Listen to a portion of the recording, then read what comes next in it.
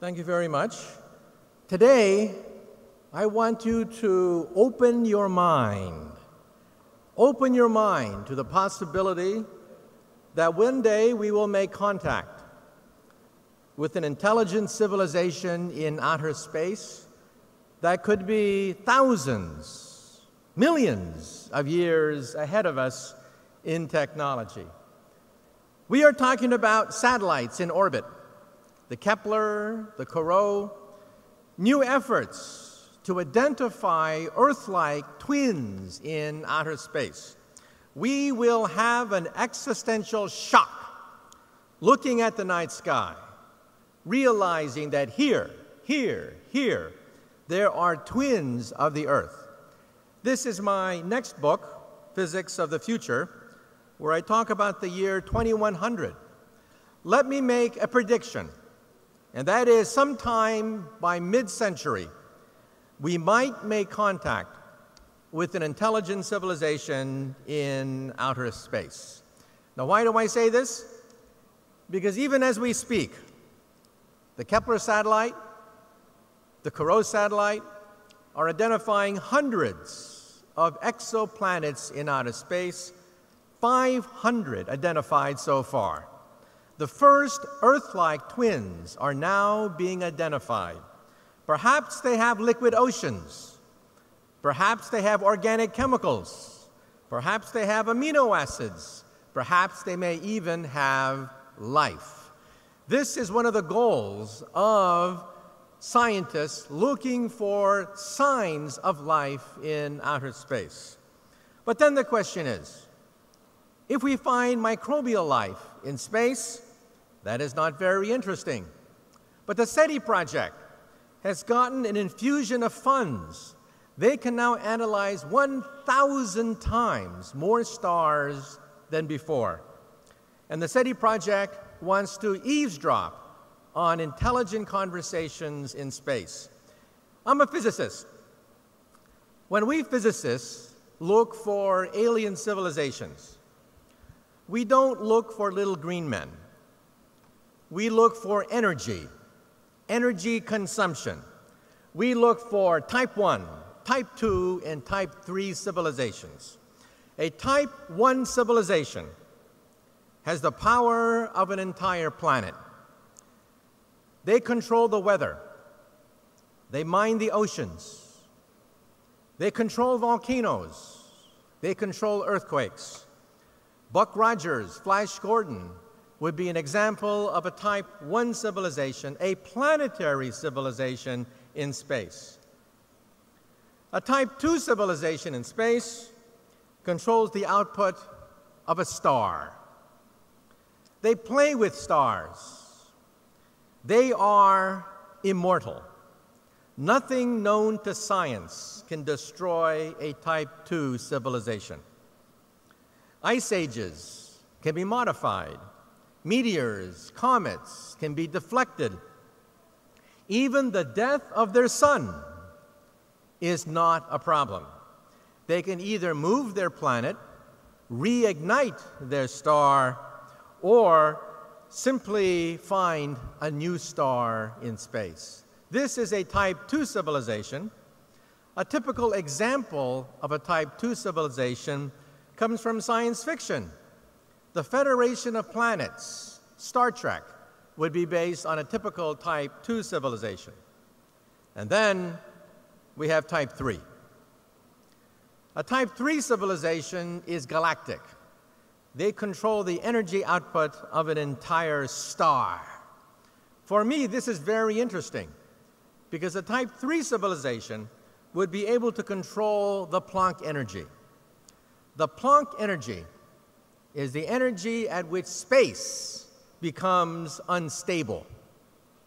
Space begins to boil at the Planck energy.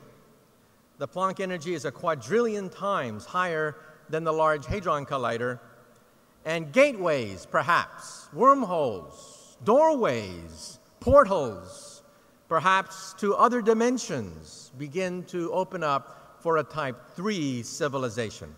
So we have type 1, which is planetary, type 2, which is stellar, and type 3, which is galactic. But one day, I was speaking in London, and a little boy comes up to me, 10 years of age. A little boy comes up to me, and he says, "Professor, you're wrong. There's type 4. So I look down at this little boy, this pest, and I tell him, "Shut up, kid. Why don't you go play in traffic? There's a nice intersection over there." And he kept nagging me, and he says, "Professor, you're wrong. There's type 4. And I said, "Look, kid, we have planets, stars, and galaxies. That's it. There's nothing else. These are the only platforms for advanced civilizations." And the little boy kept saying, "No, you're wrong. There's type 4, the power of the continuum." Now, for you Star Trek fans, you know that the power of the continuum is the Q. There is something beyond galactic, and that is dark energy. There is an energy source beyond the galaxy itself, making up 73% of the entire universe, dark energy. And then the question is, if we start to explore outer space and look for advanced civilizations, why don't they talk to us? Why don't they land here in Saudi Arabia and say, "We come in peace"?